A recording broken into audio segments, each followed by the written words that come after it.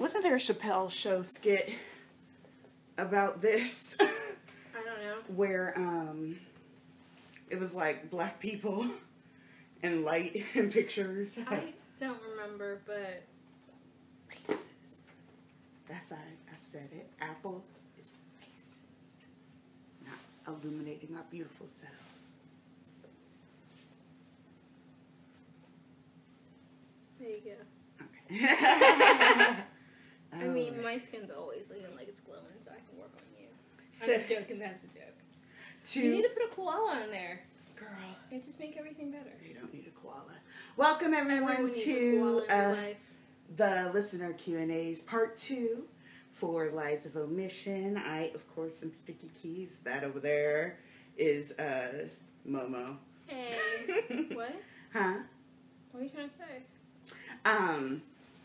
We are doing part 2 of our Q&A's. We're just going to go down the rest because y'all showed up and showed out and just sent us so many wonderful questions, and we love them. I wanted to talk about a couple of things real quick. Actually, this lighting's really good for my face now. Yay! Perfect. We're going to post that on our page. C'est parfait. So, Ian Bohen. My husband, who's Yes. always messy. Yeah, I know. He said, just almost tackled Dwayne Wade at a party when I thought he was Cinqua. And so this girl... They look two very different. So this girl... But you know quite what? correct, shadily, but quite correctly responded, what, because all black people look alike? He said, no, you dick. So, I was gonna say, I was like, are they like the same height, maybe the same complexion? They're not the same complexion. I was like, maybe the same height. I don't really know how tall. I don't think they're the same Wade complexion, is. but I'm trying to think in my head. Isn't Cinqua just a little bit darker? Yeah, but they don't look alike. And so they don't look alike at all. What I'm hoping is that it was from the back, and maybe I don't know. I have mistaken people for people. I'm gonna be honest. I have mistaken people for other people if their back is turned.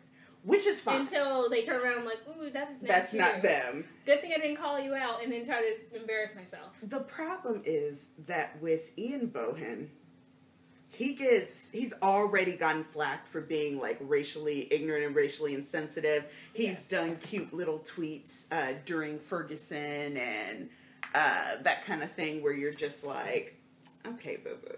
You know, you're like, okay. So, from Colton Haynes, I could see he knows better now than to say this, but I can see him saying something like that. From Ian, you're so shady, boo. Like you are so shady, boobs. And so he really is shady enough that I agree that was not a great idea. And the thing is that with Colton, he can be that shady, but he'll be like, but you still love me. Ian is the shady where people are going to be like, you know what? Pass. I said unfriended, but yeah. Yeah. There you go. It's much better. All right. Let's see. What other fandom shenanigans have happened? We'll see. So. You know what? Peter, just be Peter. Don't be Ian Bohen some days. Or Ian Bohen, don't be Peter. I don't see Peter doing that. So never mind. I want Peter to come back and take Theo under his wing. Stiles can be their spoiled pet. I'm going to put hashtag puppy play. And I'm like, hashtag I'm there to watch. How about this on the Q&A vid? I mean, not saying anything, but I'm just saying that would be very enjoyable. Now I'm here. All right, Ryan with Cupcake. Mason cares deeply about Corey's death. He's never going to get any. Liam needs to make it up for him. He's True. never going to get any. No one cares about Corey, Ryan. No one cares about Corey. He's never going to get any, is he? He will. No, he's not. I've already decided that that's like the thing that he won't get is he won't get And any. I bet that's actually part of it. Because I bet that Jeff will be like, look, you're black, you're gay, you're on here, you don't actually need love. He probably would. He would be that asshole who would say that. He's such an ass. I am so done with Jeff Davis. His lame excuses of co-writers have pissed me off beyond belief. First, they wrote off my baby Arden with that dumb hashtag. Then they broke up Stiles with some dumb OOC argument, and according to Jeff Davis, they'll never be the same again. I'm done. F Teen Wolf. I agree. It's really weird because, so they've always been like Stiles has always been the backbone. Scott and Stiles have always carried the emotional backbone of the show. They are the representative of what the show represents. But I'm like, you clearly said that their relationship was almost irreparable. That it was never going to be the same because a lot of trust left. So what does that tell us about your show? You know, just like, and why does that make me want to continue watching it? Yeah. Because I really don't, but y'all have buzz. One of these days, Alice. Greyhound to Girl. The moon. Kiss her to the moon. What? Oh, I know. Went right to the kisser. Wait, no, that's Arsenio. He used to do this. Okay, there we go. Thank you. I was like, Arsenio was whoop, whoop, whoop. Whoop, whoop, whoop. Honeymooners who went right to the kisser. Wow, that right in the kisser. And then I'm coming to Elizabeth. This ain't no damn. Sanford son, every single freaking moment, every 5 minutes he was like, I'm coming, Elizabeth, I'm coming for you. And I'm like, and his son would be on the side just like, Dad, you too old for this. Sanford and Son, man. That is such a good show. You know what's One of my funny? neighbors has it on DVD, and my crazy. mom and I used to always like just borrow it and watch it because it was just so funny. Sanford and Son was one of the, I wasn't a huge fan of, but I knew if I was going over my dad's, it would be playing. Like, Sanford and Son, Perry Mason. You have to be older to Exactly. to understand the jokes of Sanford and Son, because a lot of that stuff was humor that you needed to be in your 20s, 30s, and 40s. You had to be older and experienced to get it. Mm-hmm. And as Perry a kid, Mason it's like was we my- should not. Yeah, Perry Mason was my show, though. Paul People don't Drake, understand. People don't understand. Kojak, Perry Mason, and I used to watch a lot of Matlock because I just like Matlock. Columbo. And Columbo, yes. Those were my shows. I didn't care. I was a young kid, a teenager. Oh, girl, I'm still mad Matlock, today. Murder, She Still Wrote, today, Diagnosis Murder, Dr. Quinn Medicine. My dad Dr. watched Quinn was the all only of one them. I didn't watch. Oh, and Walker, Texas Ranger! Yes! Before I realized that Chuck Norris is crazy as fuck, but I still had like... He's a crazy ass Republican. Crazy. And Conrad. Because I was so mad on Matlock when they got rid of Tyler, and then they brought on Conrad, and I was like, it ain't the same. And then he was on Walker, and I was like, it ain't the same. But it's so funny, because I was just like, every time I see certain people, I'm like, wait, you were in Top Gun, you were in this 80s movie, like, all of them were in different 80s movies, so I'm just like, okay, this is my life. Gutenberg is doing a remake of... I heard. Something. Uh-huh. I can't remember what it was, but I'm like, Gutenberg. Like, people don't even know who Gutenberg was, and he was huge for me. Well, my friend Kelly didn't know who he was. We were watching Lava Tarantula, because they were doing... Yeah, that's what it... Yep. And I was just like, is that Steve Gutenberg? I literally was like, because we were watching Sharknado Week, and it happened to come on too, and there was a random cameo. Kelly's obsessed. Kelly's my grandma. My grandma and Kelly were, like, obsessed with... I listened to How Did This Get Made, and so they always do Sharknado. Yeah. But Kelly's like, I don't know who that guy is. And I'm like, you don't know who Steve Gutenberg? I'm like, you're my age. Three Men and a Baby. 3 Men and a Baby. Cocoon. Yeah. One of the biggest sci-fis of the time. Cocoon. How do you not know that? Messy. Greyhounds, girl. But people, Diagnosis Murder. Dick Van Dyke. That's some shit. That's the shit. Love it. Love it. And you be loving some Angela Lansbury's ass, too. When you watch Murder, She Wrote. Yep. You be like, this old heifer, this always in someone's business. She's solving them crimes. But she's always in someone's business. And I'm like, dude, is a murder not going to happen around you? Except when she's invited to actually solve the murder, and I'm like, okay, I got it. But you know what she be causing half of them? Just so she can write a book, she's like, it's research.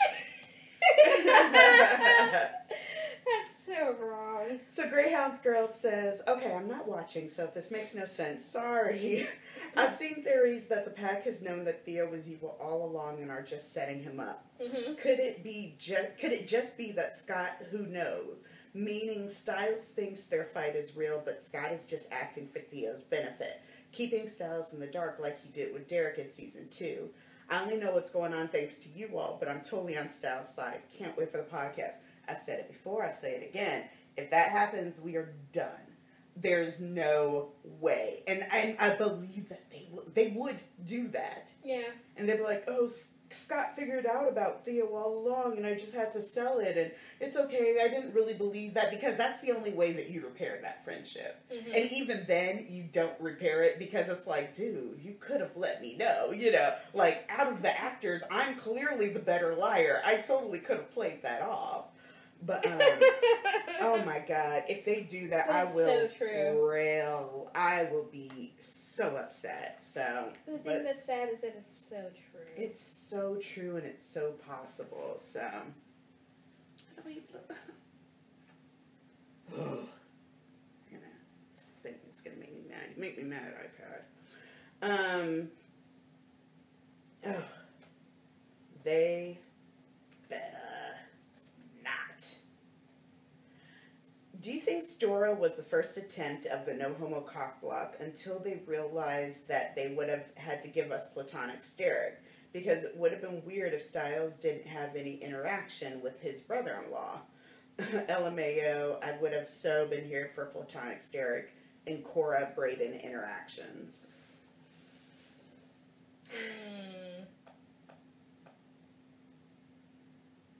In order for them to get away with that, they would have had to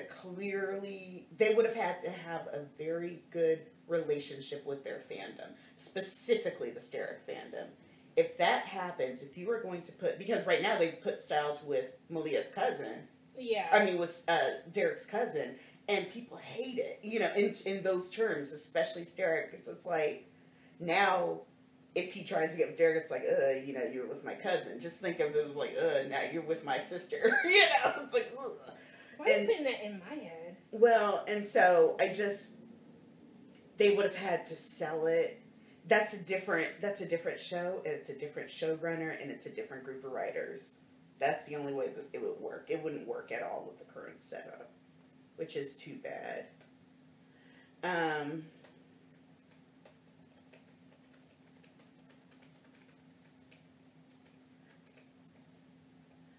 Let's see. Oh, Cody sent us one.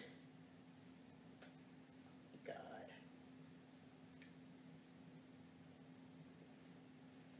Oh, okay, let's just do that. Anonymous says, I know Jeff wants to end the show with Skittles, but any resolution to this rift will be hollow.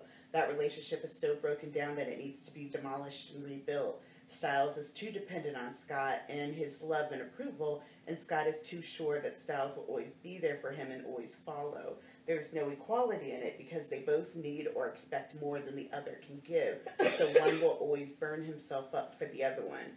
Right now, that's Stiles, and the problem is that's been Stiles for a while. Mm-hmm. The most that we've seen that of Scott is his interaction with the Nagitsune.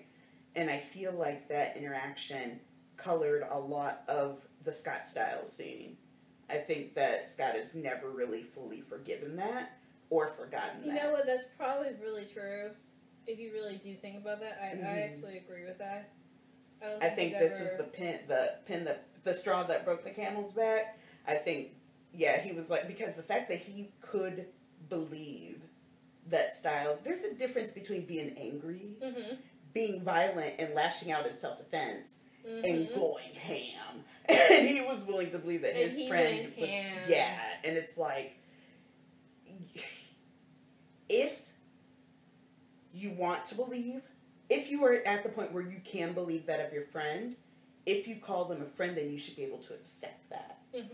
And that's not something that Scott's going to be able to do. And I see them both being... I was like, girl. That's going to be something... You know, we talked about this a little bit. I said, this show thought that Scott was an infallible character. They thought that he was sympathetic. And for season one and like the first part of season 2, he was. We rooted for Scott. We were like, yeah, go Scott, go. When they made him this true alpha, they made him an archetype, but he was undefined. And so we don't know exactly what led him to be a true alpha. Mm-hmm. We don't know what being a true alpha meant, but we know that it pedestalized him. It put him on a pedestal. It made it so that everyone looked up to him, and he became the shining example of moral superiority. Which you don't always need when you're in a supernatural type show. You don't. It doesn't really work in a supernatural show unless you accept your counterpart. Unless you can get someone who is going to be your muscle, who is going to be your enforcer. Exactly. And the problem is that they feel like they're putting Scott through these trials and that we're rooting for him to get through these trials, but it feels like comeuppance. They turned a saint and turned him into a sinner. And I'm like, people don't like seeing a fall from grace without learning from it. You know, they put Sam through hell, but Sam has come out the other side a little bit stronger for it. Even when, you know, he might be weak in some areas and there might be some things that he needs to, you know, flesh up on. But for the most part, when Sam goes through, you know that there's going to be at least some minor satisfying resolution at the end of it. Yeah, but you if never you think about it, if you think about it, Sam's been through a lot more than Dean. Oh, girl. Dean's been through some shit. Like, I'm not going to say this. Dean Winchester has been through some shit, especially when he was in hell and in purgatory. But Sam went through a lot of emotional shit. Even Sam coming out of the regular world and being dragged into the supernatural world that Dean had been a part of for much, much longer. Yeah, because remember, he was able to escape because he only had some childhood memories, but then he was able to leave. And then, which technically he ran away, but we won't talk about that. But, you know, he was able to get into school and everything. I don't know how the hell he got into school. We're talking about that. Hey. But, you know, those typing skills come in sometimes. But he was dragged back into it, and then he lost his mind to Lucifer. Like, I will still say, the best season ever was Lucifer's season. Yeah, it was good. That was so good. Cause I was just like, baby boy, and then he was sleeping with demons left and right, and you're like, Sam would never sleep with Sam But then even on the other side of it, it was all understandable. You understood every bit of that fall. Every single thing that he was actually doing. You understood all the dark sides from both. And the thing is that they always did it thinking that it was for the best. Yes. And they always got their consequences. And that's the thing that Teen Wolf doesn't have. It doesn't show consequences. It doesn't show consequences. It doesn't show follow through. Damn it. Supernatural has actually done something where you're like, okay, actually that's really smart to close Heaven down because Heaven has a bunch of assholes, and then you're like, wait a second, ooh, there's a... Oh, yeah, you're like, oh, that wasn't a good... But you can tell they've thought hard about that. The problem with Scott is that there's, like, why does Scott have asthma? What is it? We know that he had asthma as a kid. We know that it was something that made him feel insecure. Is it an anxiety thing? Is it a panicky thing? Is it someone getting into his mind? And why aren't more people concerned about that? He's literally walking around with an inhaler. My theory is that because the pack doesn't talk to each other, they either don't know, but you also have a lot of younger people in the pack. Yeah. A lot of people who didn't know Scott beforehand. Exactly. The only people in the pack that actually knew Scott beforehand Stiles and Lydia. And really just Stiles, because Lydia didn't... Lydia wasn't really a friend. She kind of knew him because he happened to be another guy on the lacrosse team, and then he ended up starting to date Alex, and that was her friend. That's actually really, if you look at it, that was the only reason she ended up knowing Sky. Stiles is the only one who technically should, but the rift between him and Stiles that has been since the Kitsune storyline has been... And the problem is, though, I don't think that the writers have thought that through. And so... And this is what happens. Which is sad that we actually have it more down pat. They should let us write the show. Girl. I swear. Fandom if this show was written by me and Stacy with some input from Meg and Josh, this would be one of the best shows ever. Because I love me some supernatural fantasy shows. I'd be like, let's throw in this. Okay, this is how you write the storyline. We can't mess this up. Exactly. You and Josh would throw in every single gay type that comes in, but you guys would be correct about it. Right. And then Meg would be like, let's throw in something cute, but weird. Because Meg is totally the cute and weird thing. She'd be like, let's make him this, but he has a dark soul. And I'm like, people think I'm dark. Meg's the one. If someone's going to be a serial killer, it's going to be her. Exactly. I don't know how I got the stereotype. So, So I don't know how I got the stereotype. I'm only reading this because it does bring up an interesting conversation, but it is super shady.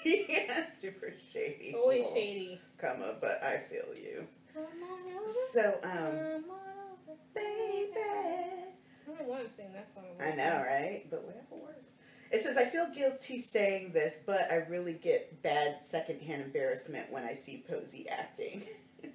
I was talking to someone about this morning. Posey's not necessarily a bad actor, but Posey has his wheelhouse. Posey does really great with happy-go-lucky, kind of like, kind of like optimistic, especially in regards to Scott McCall.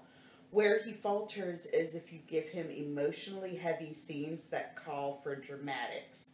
He can do a quiet crying scene, the scene he had with Melissa. Yeah. Very nice, very understated, lovely, perfectly was done. A nice scene. That was very nice. It was very well acted. But then the dying scene with Allison, and you're like, Posey, what are you doing? There was another scene where, like, whenever he gets stabbed, he gets this kind of look on his face, and you're just like, you are going way over the top, and you don't need to, but it's not endearing. It makes you look like a try-hard. Well, to laugh at it. But then, so I was like, something like Holland is a perfect example. Yeah. People either love Holland's acting or they hate Holland's acting. That's true. There's very little in between. I personally like it to be more dramatic, and so I love it. I'm like, give me all the facial tics and give me all the weird vocal cues and that kind of stuff. You put her in a scene with Dame Judi Dench and she's being Lydia, I'm here for it. However, if you try to give her something outside of her wheelhouse, she falters. She does. And that's why when we have scenes with... And it's not hate, it's just that we're pointing it out. Yeah, it's just how it is. When you get scenes... Like, Scott and Stiles have had excellent scenes together. But even during the Nagitsune scene, you could almost see Scott slipping into Tyler Posey. Instead of just being... It was a little too... and it was just like, really bring it back, I Scott. totally understand everything you just said. Exactly. So, yeah, I like it, but he'll get better. He'll grow. Will he? Okay, Anonymous says, but if they bring Void back, they won't. Just let me dream here. Then Stiles can go dark and then pull himself back and leave at the end of season 5 to heal and piece himself back together like he should have done at the end of 3B. He can come back when he's better at the end of season 6 with Derek for the series finale. That and Skipping Town are the only endings I'll accept for Stiles. Nobody in Beacon Hills has his back, really, so he should go find people who will. If there was ever a case for someone needing to find themselves, it's Stiles Stilinski. I can agree with that.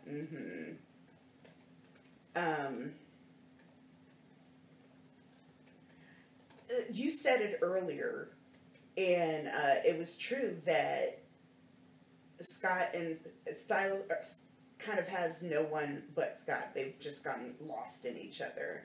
And they've known each other for, all this time. And they're just kind of there. As scared as Stiles is to leave and to be alone, I think that he needs... And it's something that Teen Wolf doesn't do, but it would benefit. Someone was like, Malia chose Stiles. And I was like, he's literally the only option for her. I was going to say, the only option? There's no That's other... not choosing. And I'm like, and then they get mad at Lydia for not automatically choosing Stiles, and it's like, if she doesn't want to be with him or doesn't see him in that way, that can change, but at least she has the option. Exactly. So that if it comes out that she does choose him, it will be, a real thing. It will be a real relationship. Whereas we don't know, that's why Theo is so important being here for Malia, because we don't know if Malia's with Stiles because there's no one else and she doesn't know anything else, or if because she really likes him. And I'm like, I don't know that she can really say that she likes him after having known him for this little bit of time. Plus, it's an adjusted version of him. So what? Like, I don't know. It makes me sick. It makes me sick. You make me sick. I love you, but I'm hating it. Got me there like a candlestick. What's the next part? Oh, when you touch the tip, I feel this. Gotta get right panties. Oh my god. Actually, yay. Ew, no. My friend got blocked by Ian Bohen. How do you get blocked? What Ian Bohen? Ian, step away from the Twitter. When it gets to the point that you're blocking people, put down your phone. What did you go do? Go watch some We Netflix. have a question. What did you do to get blocked? Was this the Dwayne Wade thing? I hope so. I kind of hope so. Yeah.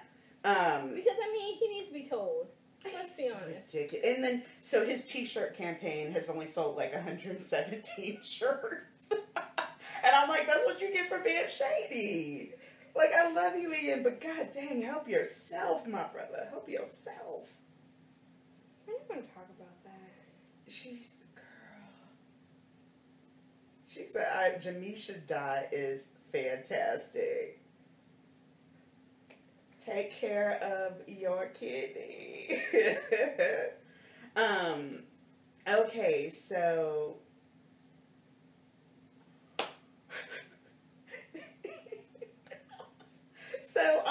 we were talking the other day about how the descriptions for these episodes on Comcast make no sense. On Comcast DirecTV, none of them make any sense. So which I agree with. BHAD sent this in. It says, while Scott turns to an unlikely ally for help, Stiles and Lydia try to uncover the truth about Parrish. Starring Holland Roden, Arden Cho, Dylan O'Brien, Tyler Posey, and Malia Tate. Dude, that really says that. That really says that. Actually, what's really funny, that cop car, I think that's something that Greg was watching. Yeah. That movie. But the fact that actually Shelley wasn't even worth a name. How do you not worth a name? Spell it. Oh my god, they how are you not even worth your name? Like that is. Oh my god. Okay, so I love you, Twitter. Oh. Tell Ethan that he better not be using void styles He's to tell you that you it. can't block him. You can't block me. So, let's see. I worry about baby boy sometimes. Cody sent us a good one. A shipper of many, lovely Cody. Oh, there we go. He says, Sticky, I think for the first time, this is the first time in forever that we actually got into the mind of Scott McCall. That opening scene where Scott just talks about everything he's feeling and dealing with are actually kind of good. I kind of had to side-eye. I thought you were joking, Cody. But we'll talk about that in a minute. Because finally I don't have to water down, I don't have the watered down, don't kill people, or Scott has an idea, but we didn't get any clue about what it is until he saved the day. Finally I don't have... Gotcha. Finally, I don't have the watered down, don't kill people, or Scott has an idea, but we don't get any clue about what it is until he saved the day. This is one of the few times I felt like I got a real understanding of where Scott is mentally. And I wish it hadn't taken like 4 seasons for us to actually get things from his perspective at such length. Also, Theo's just winning all the awards, LOL. He really is. Dark Pack is everything I want out of Teen Wolf, minus the Teen Wolf, of course, LOL. Please give me Dark Kitsune and Floyd Stiles. I could live off of this. Yeah. So, And they can be a threesome. At first I was like, Cody, no, that was awful. But then I was like, wait, I understand what he's saying. That is the most awesome group. And he would be a fantastic evil overlord. Well, no, I mean, about Scott. This is the first time that because usually what happens is a bunch of bad stuff goes down. True. There's a time jump, and then all of a sudden there's a plan. Scott has a plan. That's true. It happened with Gerard. It happened with Nagitsune Stiles. It didn't quite happen with Jennifer. That was a little bit different. But I want to say it happened with Peter. Except Derek kind of thwarted the plan at the last minute. It was like, I'm the alpha now. You know? I think that is interesting that we do see this part of Scott. We also need to point out that Scott isn't always the one who actually solves anything. Well, but we don't know that because we never see the process. So what happens is all the credit goes to Scott. But I'm like, just like Cody said, you're just a little too late. And people say, I'm the shady one. I swear, the other 3 people on this podcast are way shadier than I am. And yet I get the bad rap. I don't understand this. It's just too... Because doing it this way, because if Scott comes out with a plan, especially now, if we've seen his descent, but we don't see him planning, and well, we're not going to know until 5B anyway. This is going to be a cliffhanger, and I'm just not even here for it. I'm not here for any of it. Thank you for your question, because it's actually really awesome. I appreciated it. Okay, so Juliana CG17, our fave, she sent a picture of her with little Derek and little Stiles, and it was so cute. She's adorable. Her nails are fantastic.